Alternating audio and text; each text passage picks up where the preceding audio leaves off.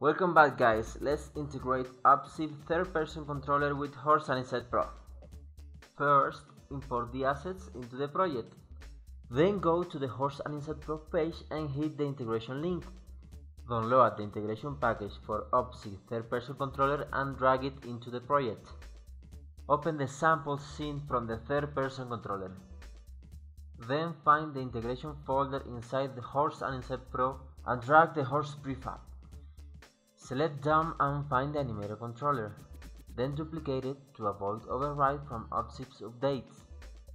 Swap the ANIMATOR controllers. Add the component rider third person. Then change the mount input into input action. Go to the rigid character controller and add a new ability, Ride HAP. Set it on top of the list and change it to manual.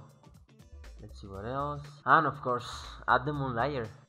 Finally, select the camera, go to camera controller and add a new existing state.